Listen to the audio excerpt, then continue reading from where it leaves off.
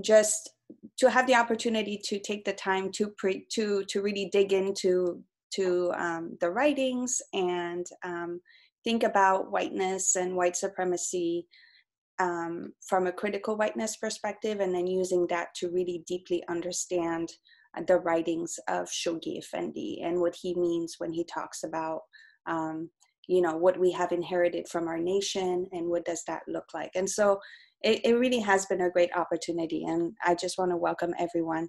A couple things that I want to mention. If you have a question, please hold it till the end of the presentation. We'll take the questions at the end of the presentation. We will not be taking questions that have been asked in the chat. So please hold your questions and ask them in the space. And the reason why we're not doing that is because oftentimes when questions are posed in the chat, then it kind of diminishes the quality of the discussion that could happen within the actual space of the presentation. And so what I would ask is for you to hold your questions so that you can ask them within the space of this forum, and then we can really engage with the question within the space and have more enriching conversations. And then lastly, I just want to ask everyone to remember that we're all noble beings and we all deserve to be treated with dignity and respect. And these are very difficult conversations. And so, sometimes our emotions can get the better of us. And so if that happens, I just really ask you that to be respectful. All views in this space are welcome. And I think the beauty of Baha'i consultation brings the spark of truth. And so as long as we can do this in a respectful way, I think that we will gain a lot out of it. And I welcome everybody's views within the context of this space and the topic that we're discussing. All right, and Jeanette will be helping me with tech. So I won't be able to see any chats or hands up or anything like that. So just hold off till the end of the presentation. All right, so let me go ahead and share my screen.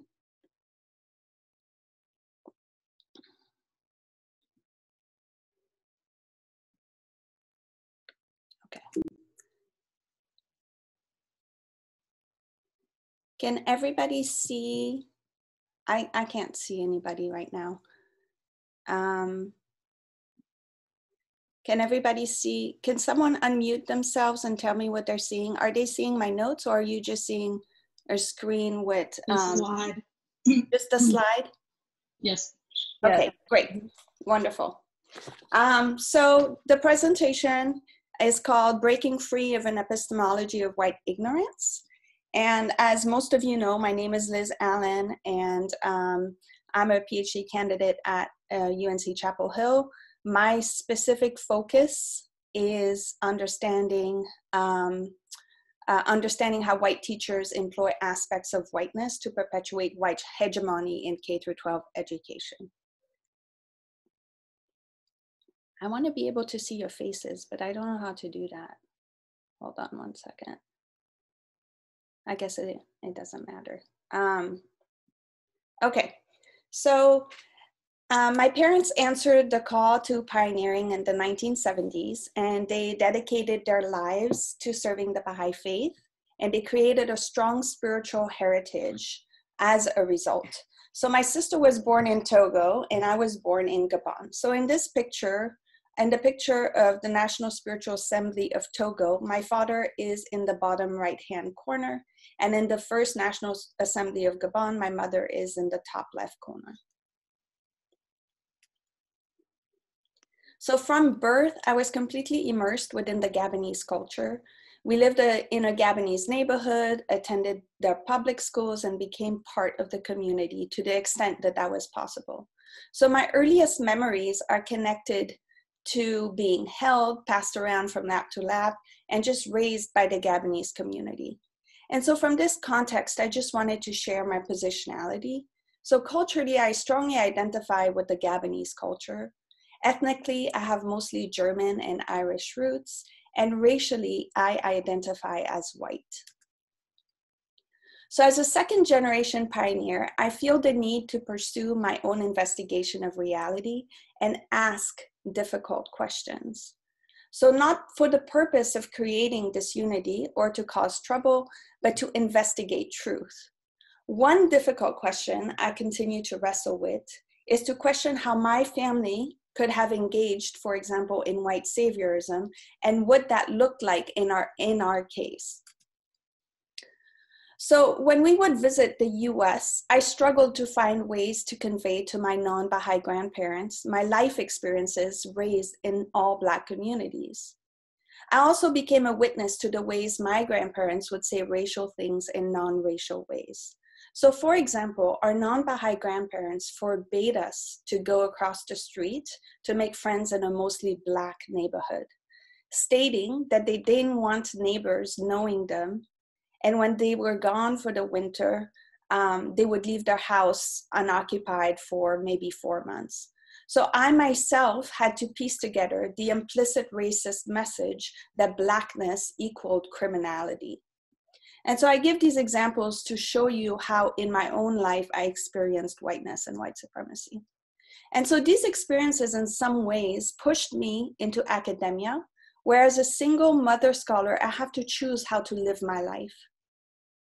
I have to decide which questions I'm courageous enough to ask in order to pursue my own investigation of reality, in order to wrestle with my family history. And I have to teach my daughter to think critically, ask difficult questions, and develop a relationship with Baha'u'llah and the Covenant. And so the questions I find myself asking within the context of the Baha'i faith and the Guardian's call for pioneering are: 1, how do we navigate our spiritual legacies with the understanding that we are all imperfect human beings? And for me specifically, how do I honor my family history of serving the cause of the Baha'i faith, while simultaneously wrestling with the ways my family engaged in white saviorism? I'm often asked why I spend my time and energy presenting on whiteness and white supremacy instead of focusing on oneness, right? So, and I'm just going to give you 10 seconds to read the quote.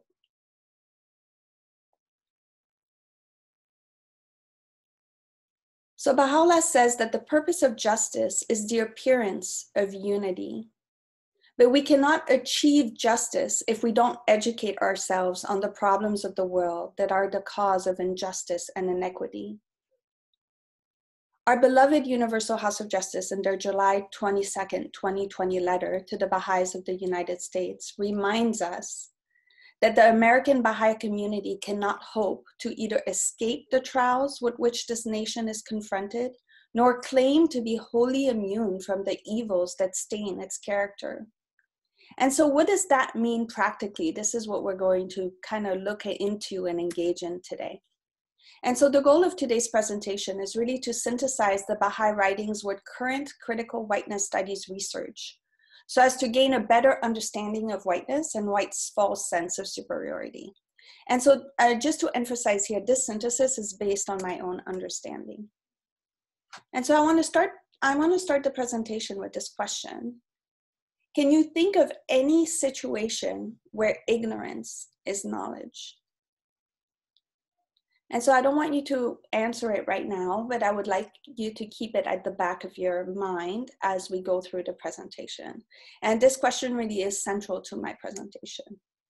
So can you think of any situation where ignorance is knowledge? The Guardian reminds us in the advent of divine justice, how great, therefore, how staggering the responsibility that must weigh upon the present generation of the American believers to weed out by every means in their power those faults, habits, and tendencies which they have inherited from their own nation.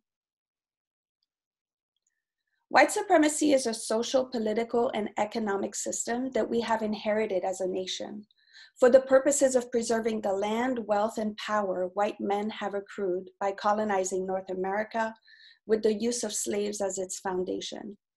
This system was developed based on the process of racialization, which is the hierarchical classification of people by the color of their skin and phenotypical differences.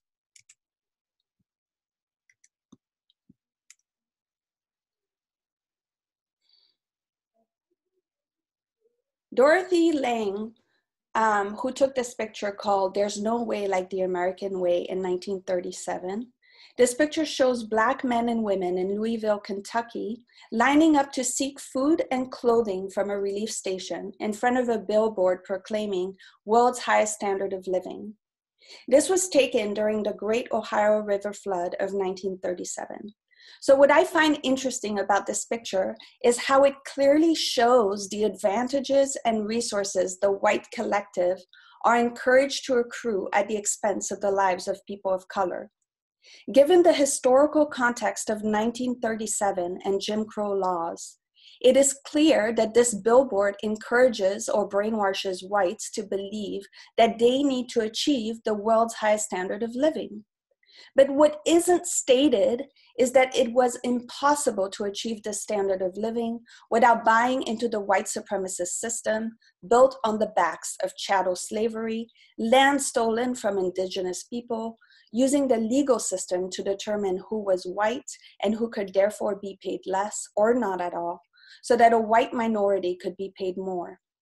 James Baldwin reminds us that white men became white by slaughtering the cattle, poisoning the wells, torching the houses, massacring Native Americans, and raping Black women. As we all know, resources and land are limited, and so every unearned advantage and privilege we or whites have benefited from have been advantages and resources taken away from people of color. And this stark difference can be seen in what the billboard is advertising to the white collective versus the reality of people of color on the ground after the Great Ohio River Flood of 1937. These unearned privileges and advantages have historically accrued and continue to perpetuate inequities in our nation today as it pertains to job opportunity, income, healthcare, housing, schooling, and so on. What I've mentioned is just the tip of the iceberg. My point here is that structural and institutional racism is inherent in the white supremacist economic system because it was built to advantage one group over another for the purposes of economic growth and power. I use this as the backdrop to my presentation because I want to acknowledge that our current system is based on white supremacy and perpetuated through the dominant racial ideology of our time, which is whiteness.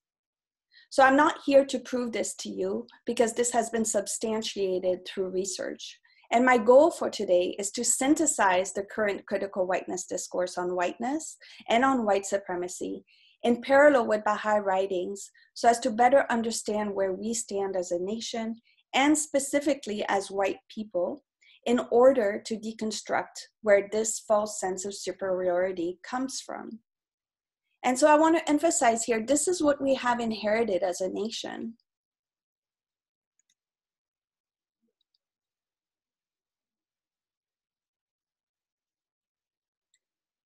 For those who have been coming to my presentations for a while, you're familiar with this chart, and I like to use it. It's from Cheryl Matias's book called Feeling White, and it gives you kind of a visual of the white supremacist framework.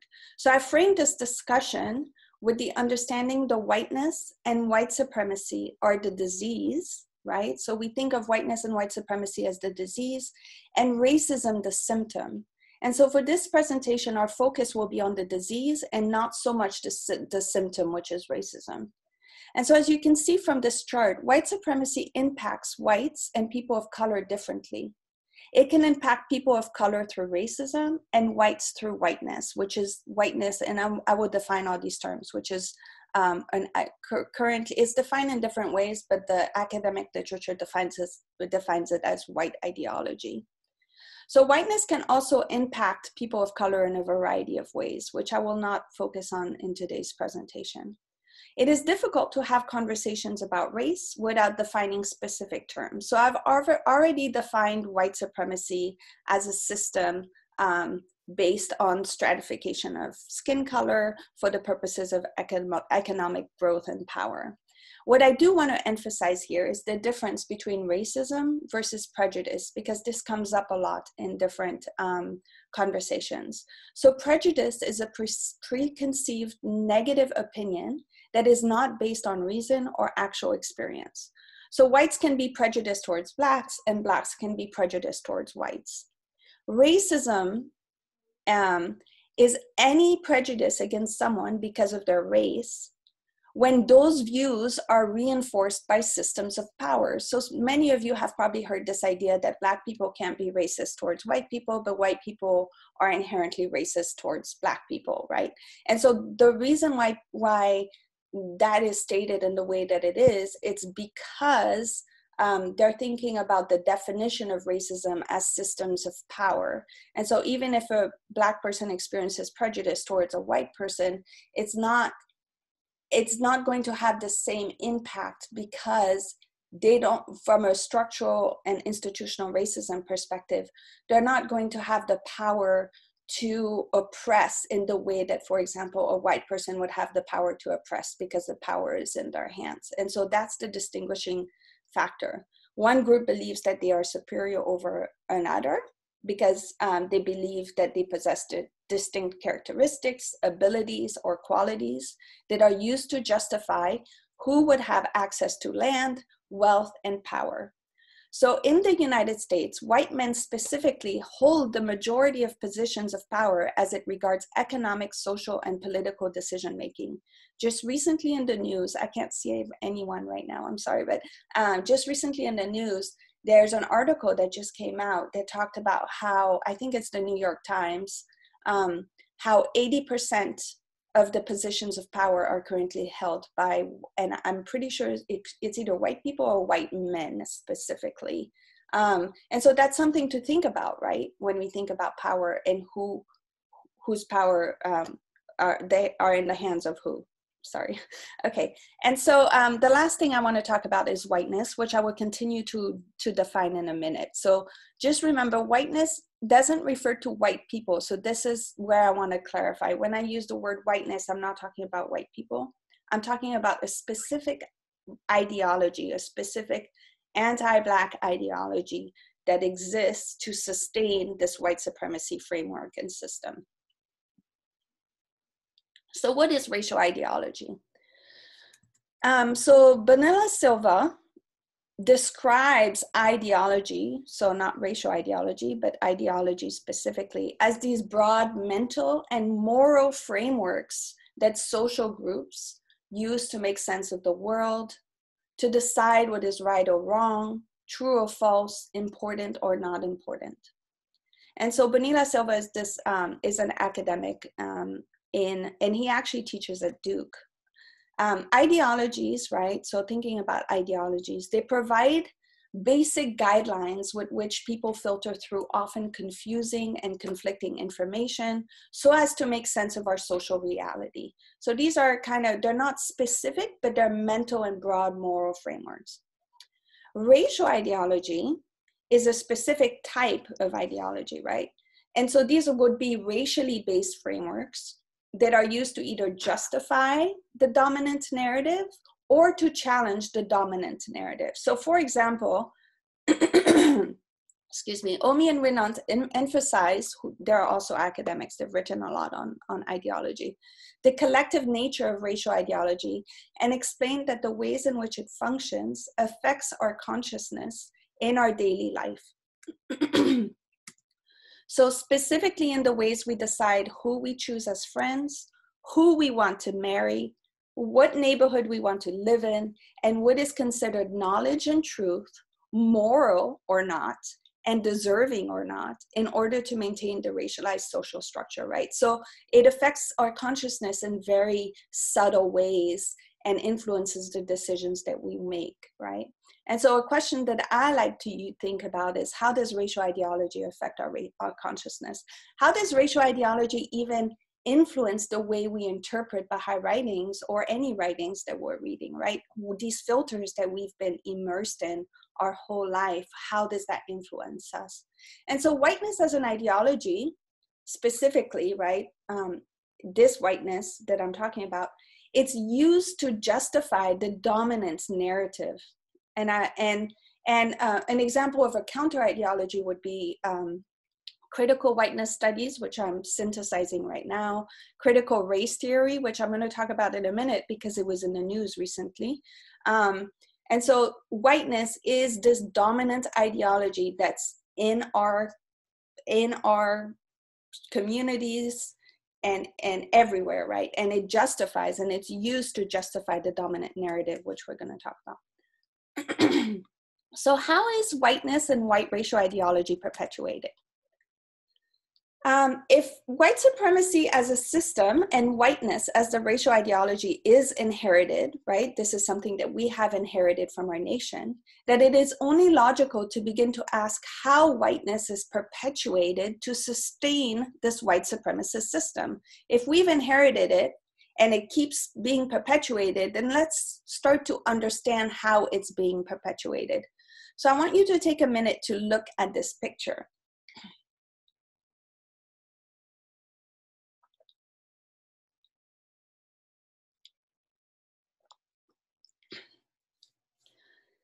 So you see the phrase, it's the American way. You see the phrase freedom or of religion and speech. You see opportunity, private enterprise, representation of democracy. I also want you to notice that this picture was taken in 1940. So think about the billboard within the historical context of 1940. This was the time of Jim Crow. So one, we need to ask ourselves, who is this billboard targeting? We know that it's targeting white people, right? Because in the time of Jim Crow, we know that there wasn't access to opportunity, there wasn't access to private enterprise, there wasn't freedom, right, for people of color. And so what is missing in this picture? What this billboard is really saying is it's the white American way. We are omitting in this billboard the crucial term white, but we do mean white, right, from the historical context.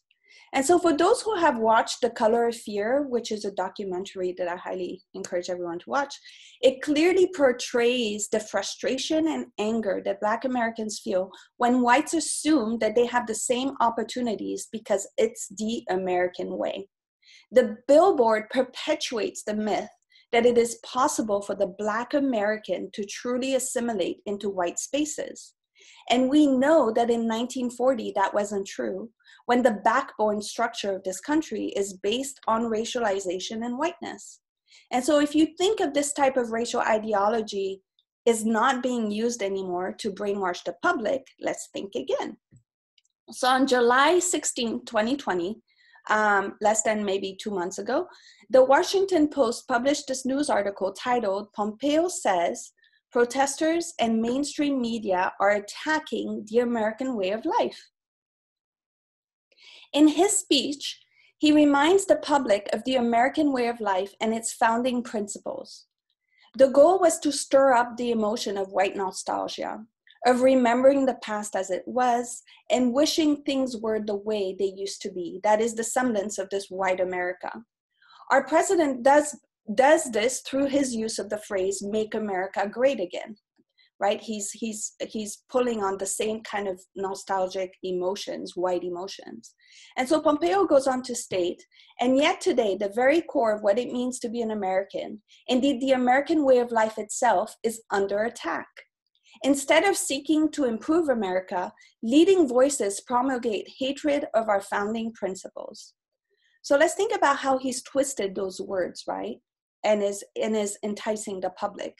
So in this example, we see a political figure who's employing a specific type of rhetoric using historical narratives to manipulate white emotions and spread misinformation so as to instill fear in the American public and incite the white collective to project their fear onto protesters and the mainstream media.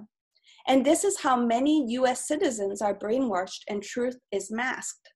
So in this instance, we need to determine whose narratives dominate and whose narratives are being oppressed when these type of news, when Pompeo would say something like this. And so I want you to take a minute and to think about the storylines you've been taught to repeat for the purposes of masking reality. And once again, I want to emphasize, this is what we have inherited as a nation that Shoghi Effendi clearly talks about in his writings, right? That this is part of our inheritance as part of this country. And so I wanted to use one recent example, which I included after the ABS presentation, which was recently in the news. Another way that whiteness is perpetuated, right? President Trump targets white privilege training in federal agencies as anti-American. So let's think about this word anti-American. Let's not think about what anti-American is, but let's think about what he is emphasizing or subtly referring to when he means American, right? So it says, Donald Trump has directed the Office of Management and Budget to crack down on federal agencies' anti-racism training sessions, calling them divisive anti-American propaganda. And he goes on to list any kind of anti-racist training that brings up white privilege, anti-racist training that uses critical race theory, which I just talked about, right? That is a racial ideology that goes against the dominant white racial ideology. And so we can see in the mainstream media, and we can see how, from a political perspective, whiteness is being perpetuated, and they're trying to quell and squash opposing or resistant ideologies that push back against whiteness.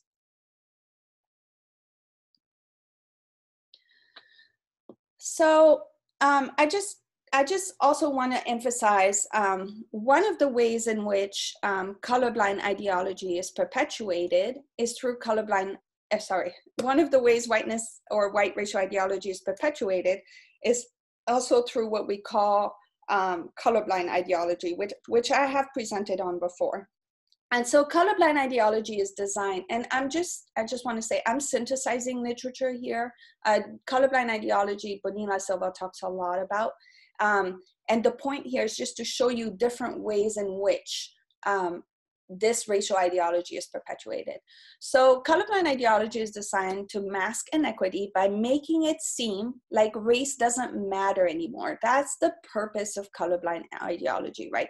And so we've been taught to spread false knowledge by saying things like, race doesn't matter anymore, we are all equal, or I don't see color. Which is ironic, right? Because for someone to feel the need to proclaim that they don't see color, they have to have seen color first. And so another way that that colorblind ideology, whose purpose, and I just want to emphasize this again, is to mask or to hide inequity, right? By making it seem like race doesn't matter anymore. That's what colorblind ideology is about. It's not just about not saying I don't see color, right? It's about how do we mask it? What kind of terminology, what kind of words do we use to mask the inequity? That's the whole point of colorblind ideology. And so another way that colorblind ideology, another tactic is storylines, right? Which have also been documented through research. And a common one that I like to use is, I come from a family of immigrants. We worked hard, we made something out of ourselves. I don't understand why people of color can't also pull themselves up by their bootstraps. If we made it, then why can't they make it, right? And so I want to emphasize that we've been taught these techniques, right? Historically, through whiteness, we've been taught to repeat and perpetuate these storylines that race doesn't matter anymore. But in between the lines, we say racial things in non-racial ways. And so storylines are documented stories we are taught to tell to emphasize this idea that race doesn't matter anymore. And so this immigrant story is a very common one, right? And what I want to emphasize here with this story is that what is not being said is that only immigrants who were considered white, because the Supreme Court got to decide, right, who would fall under the white umbrella, and the people who would fall under the white umbrella and who owned land back in the day would have very specific rights and access to wealth, access to land, in ways that those who did not fall under the white umbrella didn't have access to work, right? So that's not even mentioned here, but we perpetuate these stories because they kind of make sense to us, but we're not really thinking about the historical background of why it was that, for example, my family of immigrants who were able to work and work hard, yes, we all worked hard, and made something out of ourselves. It was because they were granted the ability to fall under the white umbrella, right? This white term that the Supreme Court deemed, I'm a German and Irish immigrant, and so I fell under that umbrella. Therefore, I was able to work in a way that other immigrants, you know, when the Irish first arrived, or the Jews, they didn't fall under the white umbrella, right? And so over time, the definition of whiteness changed based on what would serve the Supreme Court best in terms of how to hoard resources. And so that's really important to know, and there's some great books out there. So what is insidious about whiteness is the way these storylines are passed on, and we believe that we are sharing the story as an individual, right? How many times have I said this as an individual? Oftentimes not realizing that we're taught them for this specific purpose, which is to perpetuate the myth that race doesn't matter anymore, and therefore, if inequities exist, it must be the fault of people of color. The purpose of these storylines is to mask systemic, structural, and institutional racism, right? So this is intentional. And so semantic moves, which is another way to think about colorblind ideology, are moves that strategic moves that we use in our language to say racial things in non-racial ways. So it involves incoherent arguments, illogical statements, right? So a common one that we hear all the time is, I'm not racist, but, and then that's followed by an extremely racist statement, right? So, but I think diversity, or another one is, I think diversity is important, but I don't want to move into this diverse neighborhood because it is high crime. So what you're saying is, you're saying a very racist thing in a non-racist way, so as to mask the underlying purpose, which is to emphasize that really it's a Black neighborhood, right? But you're not calling it a Black neighborhood. And you're equating Blackness with criminality, which we know is an issue right now in our country. And so another example would be, I believe that we should all learn to live together, but I think it is a bad idea to marry this Black man because our cultures will clash. It is only natural for people of the same race to be attracted to one another and stick together. This is another way, right, that we perpetuate racism. We're saying something very racist, but we're phrasing it in a non-racial way. Or we would say like, oh, because they just don't understand our ways. What does that even mean, right? And so we need to think about how we repeat these arguments that we're taught over time. Another way that whiteness is perpetuated is through white emotions, which is, I like to think of white emotions as a weapon, right? We weaponize white emotions in very dangerous ways. And so I'm going to show you a video of Amy and Chris Cooper. And, you know, this is a very contentious video because a lot of people feel very, very strongly about this video. So I'm going to give you a little bit of a background information. So Amy and Chris Cooper are having an altercation as the dog owner and birder in the Ramble, a space in Central Park which is designed to protect endangered vegetation. So dogs are expected to be leashed because they destroy the endangered vegetation. So as a birder, there was a movement to document dog owners breaking the dog on leash rules. So Chris Cooper started recording the video to document the dog off leash, right? But Amy, and you're going to see in this video, took what would have been an altercation between two people and escalated it to make it about race. And so this is the point that I want to make. And another reason why I want to use this example, because oftentimes we want to use black and white examples like, oh, this is clearly the bad guy, or this is clearly the bad woman, and this is clearly the good guy, right?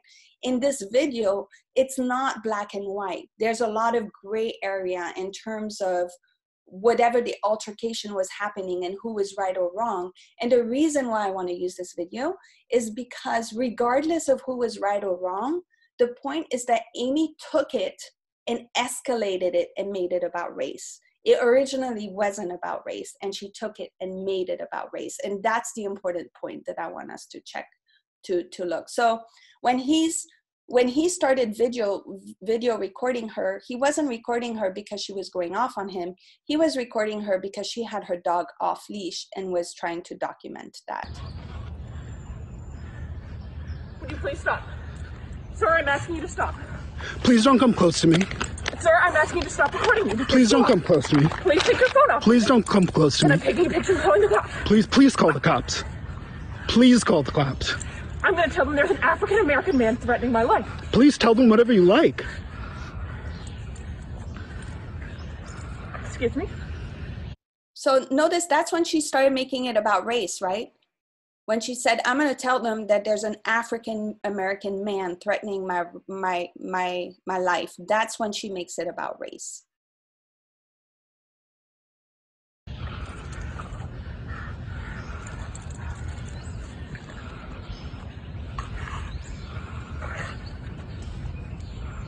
I'm sorry, I'm in the Ramble, and there is a man, African-American, he has a bicycle helmet. He is recording me and threatening me and my dog. There is an African-American man, I am in Central Park. He is recording me and threatening myself and my dog. And my... I'm sorry, I can't hear. So notice how she escalates her voice and really weaponizes her emotions, right? I'm being threatened by a man in the Ramble. Please send the cops immediately. I'm in Central Park in the Ramble. I don't know. Thank you. So notice that when she leashes her dog, he stops recording because the purpose of the recording was to show an unleashed dog, right? Because that was the purpose of him starting as a birder, and I don't know what organization it was. And so I want us to think about this video from a white historical perspective. You have a black man, right? And this is the way maybe that Amy Cooper is thinking about this. A black man dares put a white woman in her place, right? In her place, by asking her to follow the rules she thinks she's entitled to break, right? And as a white woman, I can tell you right now, I think I'm entitled to break so many rules because of the white privilege I've been taught to think, oh, not a big deal, you know? So what if I have to have a dog on a leash? Not a big deal. I'll break the rule. And if someone comes up and, you know, if a cop comes up and tells me to put my dog on a leash, I'll do it, you know? And we don't even we're not scared about going to jail because most likely a cop, because we're white, will just, you know, give us a warning or just verbally tell us not to do that again and move on. Maybe a little lecture. And so this is very common. And so viewed from a historical perspective and the way she employed race, right? She made it about race. Amy Cooper is outraged that a black man would ask her to leash her dog and believes she's entitled to unleash her dog, and she uses her white authority, right, to call the cops, weaponizing her white emotions to put him in his place. And so we know that the history of policing was based on originally policing slaves, right, and enforcing black codes. So at night, the police officers were actually told to look for runaway slaves. So that was one of their main functions when the police force was started, and to enforce black codes. So we know historically as white women that cops were designed to oppress black people and to protect white people. This is a historical thing that has happened and has been documented through research. And so this is what she's doing, right?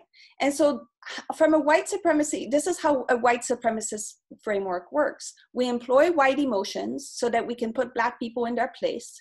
And so historically, we've been taught to do this as white women, and it is an effective way to control Black and brown bodies when we think they are getting out of line. And so once again, this is the way the white supremacist framework is reinforced and perpetuated. And so thank God that it didn't work this time and that there was a video recording.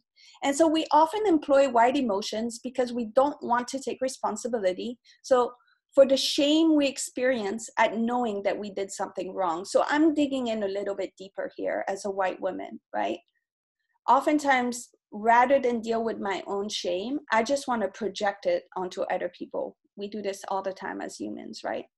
And so rather than her accept and realize that she's doing something wrong, she wants to project that rage. She suppresses the shame and projects the white rage, the white fear, and the anger onto people of color rather than deal with it and work through the shame. And so imagine a world where white people would start working through their shame. And this is a point that I just want to reinforce, because we oftentimes demonize this idea of white emotions, but we don't dig deep.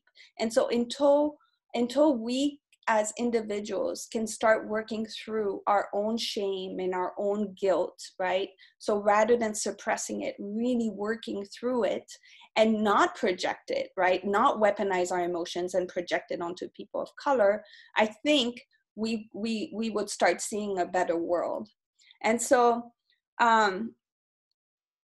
lastly, I just want to say white supremacy is the cause of death, right? It's dangerous and deadly. Some people would have said that Amy Cooper attempted second-degree murder, right? In this instance, with the way she employed her white emotions and weaponized them and called the cops, right? And so we have inherited this as a nation. As a few other ones, which I'm not going to get into today, are this idea of white entitlement. Another one that we see a lot lately is the white gaze and surveillance, which I'm not going to get into today, but I do want to emphasize that there's this idea of surveillance that happens, right? So in Mr. George Floyd's case, in the murder of Mr. George Floyd, it was 8 minutes and 46 seconds of white supremacy being imposed on his Black body. And so all of these are elements that are interlocking to support the system. So when we think about colorblind ideology, white emotions, the way we employ white authority, the way we employ white entitlement, the white gaze and surveillance, right? How we're constantly surveilling people of color in our day-to-day lives at an institutional level, at a structural level, mass incarceration. And then this idea of other examples, right? How we employ reverse racism, right? And pretend like we're the victims. So affirmative action and the court cases around affirmative action where white people say, I was deprived of a spot at a university because of affirmative action. I deserved it, but it was given to someone less deserving with a different skin color, right? And so that's not, first of all, that's not true because of the way white privilege works, right? And I can get into that in a little bit. But all of these are interlocking elements that support the system, that come together, that research has shown supports the system and perpetuates whiteness, which is hate. And another one is, who gets to determine what is and what is not racist? That's another one that also perpetuates racial ideology. So I want to transition into another field, into some other literature in critical whiteness studies that talks about ignorance. So the official dictionary definition of ignorance is lack of knowledge or information. That's the official definition. And you'll clearly see why I'm showing this right now later. So Charles Mills, who's really one of my favorite authors, he's brilliant, he's really hard to read, but he is good at what he does. So he wrote a book called The Racial Contract in 1997. And the racial contract, essentially, just briefly, a summary of it, is he essentially said that there's this contract that has been forged between whites who present a way of being in the world that ignores racial subordination. And so what does that mean? So as whites, we feign ignorance. There's this individual or group-based suppression, right, of collective knowledge, which we saw. Colorblind ideology is a good example of how that's done, right? We're all equal. You know, repeating that phrase when we say we are all equal means that we're ignoring, right? This is this racial contract, this informal racial contract that has been forged between whites that tell us to ignore what is really happening in the world and ignore the racial subordination and pretend like everything is okay and say that we are all equal, right? That after civil rights, everybody now has an equal opportunity to get work and to do all this stuff. And so it ignores racial subordination. And so there's this contract that has been formed. And in this book, he talks about it, right? It feigns ignorance. We pretend that we don't know. And we present facts, right, that suppress collective knowledge to present a way of being in the world that ignores racial subordination. And so this creates a certain normativity, and specific norms so as not to ask questions. Like, we don't question the stories that we are told. The immigrant story is a good one. Like, how many of us have really sat down and questioned, you know, the stories that have been repeated in our families? We don't question it because that's a way in which we've been taught to ignore things. When we ignore them, we ignore racial subordination, we ignore inequity, we ignore subordination, we're able to move on with our lives and not think about it. And so we see the true, another thing that I want to emphasize, we're taught to misrepresent this reality, right, in order not to break the contract. And so when we think back at Pompeo, the example of Pompeo, he's misrepresenting reality in order not to break this contract, right, that ignores the racial subordination that's happening. And so we say racial things or pass on racial knowledge in non-racial ways. So, you know, some examples that I already gave, I don't want you marrying this man, really it's black man, because our cultural differences will cause disunity. So that's one, right? We're ignoring and we're passing on racial knowledge in non-racial ways. I don't want you living in this neighborhood because it's high crime. What they mean is black neighborhood. I don't like the idea of diversifying this neighborhood, meaning more people of color coming in, because it will bring all sorts of people into the neighborhood and crime, and it will bring down the value of our house, right? It'll become a dangerous neighborhood. Other ones are black people are lazy and don't work hard. Black women have a lot of children in order to benefit from the welfare system. That's the welfare queen stereotype. So there are all of these ways or phrases or storylines that we've been taught to repeat and believe that ignores racial subordination, that ignores the truth, so as to perpetuate a white supremacist framework. I didn't get this job that I applied for because a black person applied for it and got it, right? And so here's what I want to ask you. How are white people expected to react in these instances? So part of the contract is to act white and not to break from the invisible contract, right? So for example, if we choose not to act white, what would that look like? What would it be? What would be the consequences if we didn't pretend to agree? If we didn't repeat the storylines we've been taught to repeat, what would happen, right? So I want us to start thinking about it, because I think ultimately, bottom line, this is what Shoghi Effendi is really asking us to do, is how do we start thinking about how do we break away from this false sense of white superiority that we've been taught and it's ingrained in us? How do we start not acting white? So for example, pushing back, right? Standing up for us, for saying, no, actually that's not true, you know, and explaining why it's not true, or explaining why saying such things is harmful and ignores the reality of racial subordination. And so what does it mean to be a race traitor in this sense, right? To choose not to act right. And so I'm going to show you an example here. And I'm not going to show the whole video because we don't have time. But this is an example. This is Haley Clark. Some of you may have seen this video. And this is an example of her breaking the racial contract by pushing back on her parents and ultimately taking this video and posting it on social media, so outing her parents. And so there was actually a rumor that Haley Clark ended up in jail, right, for outing her parents. And we know that that's possibly true. I was never able to substantiate it, but she broke that informal white racial contract and upset a lot of people. Do you know how many I actually, no, shut up. No. Can you shut your mouth for a minute? No. Because I actually work in the ghetto. I see the people. Do you know why they're in that physically go and I position? see these people. Do you understand the systematic and They give all historical kinds reason of for why they're in chances that and position? They don't care. All they want to do is be ghetto. No. Yes, there's some that No. don't, and there's good people. No. Most of them just want to suck off the system or do something bad like drugs or gangs.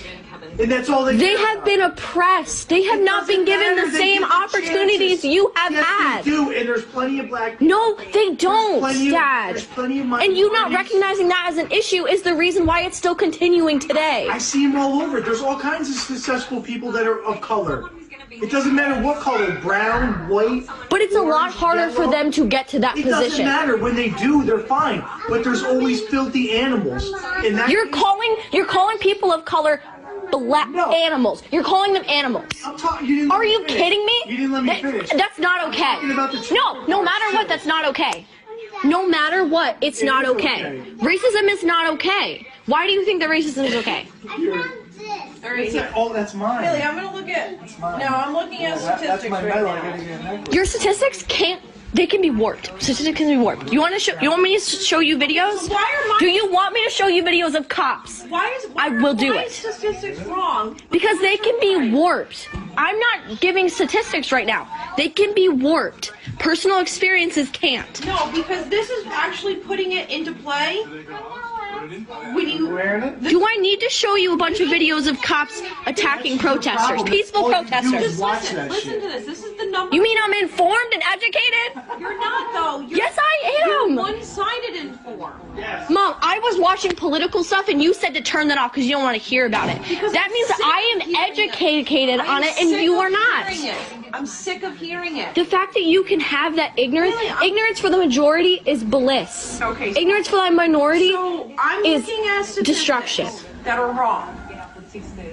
This is just pure wrong information out there. Just give me the statistic. In 2017, 457 white people were shot to death by the police in the United States. Okay. 223 were black. 76% of the population is white. 13% is black. I get that. If they were being killed at the exact same rate by police officers, the rate of black people being killed would be 8.9, but it's not, it's 24%. The rate of white people being killed should be about where it is. So they're being killed at a higher rate. There is more white people, meaning that the amount of people killed by cops who are white would be higher. The reaction of the person. So I just want to stop it there. Obviously, I'm not condoning yelling and screaming at each other, but I think this is a good example of the way in which what we would call not acting white. So breaking, what Haley Clark is doing right now is breaking the social contract. And so I encourage everyone in their own personal life to think about ways in which we can start breaking this racial contract, this informal racial contract that has been forged within between white people to act a specific way. And I have another example that one of my friends shared with me, and I just want to share it because I think it's a good real life example. He was at his dental hygienist, and the dental hygienist made the following statement. I wish the police had some kind of device that would shut down cell phones around them so that these recordings could not be made. So this is a dental hygienist talking, a white person, talking to my friend who's also white, right? Who thinks that my friend is a safe white person, someone who has signed this invisible white contract and thinks that it's okay to say, I wish the police had some kind of device that would shut down cell phones around them so that these recordings could not be made. And so at this point, if we encounter a situation like this, right, my friend had a choice. He can choose how to act white, which is maybe to kind of laugh about it, kind of maybe say, yeah, you know, you're probably right, or giggle, or do something kind of awkward. Or he could choose not to act, or, you know, maybe follow up with something racist, some kind of joke, or he can choose not to act white. And so what does that look like, right? How do you choose not to act white? He reacted in shock and responded that he thought it was important these videos were made, right? Because it shows the truth and the oppression of people of color and how violent white supremacy is. And so when he did this, the demeanor of this dental hygienist changed, right? Because he chose not to act white. And she suddenly realized, oh, this is not a safe white person that I can share these type of ideals with, right? And then he followed it up. So not only do you choose not to act white, but how do you report it? How do you follow up with management at whatever company that you experience such a racist, someone saying something racist like this, right? And so there's all sorts of responses. You can choose to just walk away, which a lot of people do because they don't want to deal with it. But at the end of the day, as a white person, how do you choose to not act white? And what kind of responsibility do you take on to ensure the appropriate people know about it, right? And that justice is redressed in some way. And so Charles, do you know how many? Charles Mills wrote this poem. It's at the beginning of his chapter called White Ignorance. And I'm going to read it. White ignorance, it's a big subject. How much time do you have? It's not enough. Ignorance is usually thought of as the passive observed to knowledge, the darkness retreating before the light, the spread of enlightenment. But imagine an ignorance that resists. Imagine an ignorance that fights back. Imagine an ignorance militant, aggressive, not to be intimidated, an ignorance that is active, dynamic, that refuses to go quietly, not at all confined to the illiterate and uneducated, but propagated at the highest levels of the land, indeed presenting itself unblushingly as knowledge. And so, you know, the dictionary definition of ignorance is this idea of absence of knowledge or lack of knowledge. The way in which the literature talks about white ignorance is actually knowledge, right? White ignorance is violence. White ignorance is the false belief and the absence of true belief. Is this idea that you're looking at the spread of misinformation. This is the idea of white ignorance. This is the idea of the racial contract, the way in which we oppress or suppress racial subordination, right? And so this idea of white ignorance is the knowledge that has been passed down, this false belief, the spread of misinformation. And it doesn't need to be based on bad faith. And this is something I also want to emphasize, right? For example, at an individual level, I may not have prejudicial views towards people of color. However, through the suppression of collective knowledge about certain historical facts, right? For example, even this idea of Christopher Columbus and how the image that we portray of Christopher Columbus could be a positive image or a more realistic image, right? So the ways in which we suppress collective knowledge about historical facts, about the inequities happening in our community, individuals, right? It doesn't take bad faith, but individuals can engage in white ignorance and suppress collective knowledge, even though they may not have prejudicial views about themselves, right? Views of themselves or prejudicial views of people of color.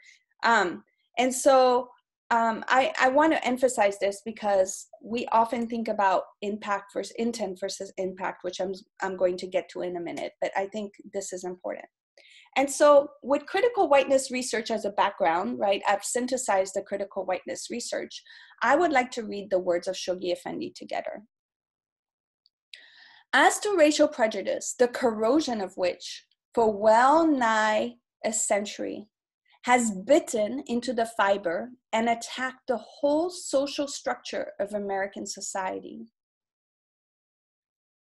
So after having synthesized this critical whiteness research, right, we can better understand and have appreciate a better understanding of what does it mean that the corrosion of racial prejudice has bitten into the fiber and attacked the whole social structure of American society, which is why it should be regarded as constituting the most vital and challenging issue confronting the Baha'i community at the present stage of its evolution.